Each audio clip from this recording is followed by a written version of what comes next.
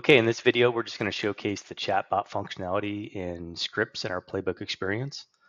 So in this workflow, I've simply just ingested a threat intel tool that returns a score.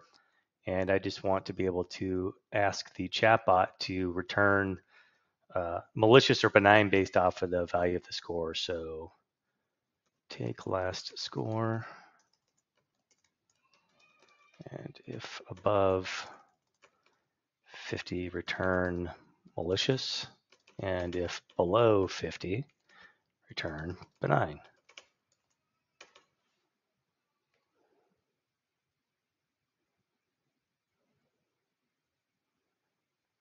Auto generates my code snippet where I just copy to clipboard, and then I can now even test it.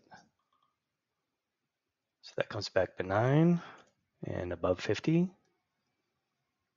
comes back malicious. Easy as that.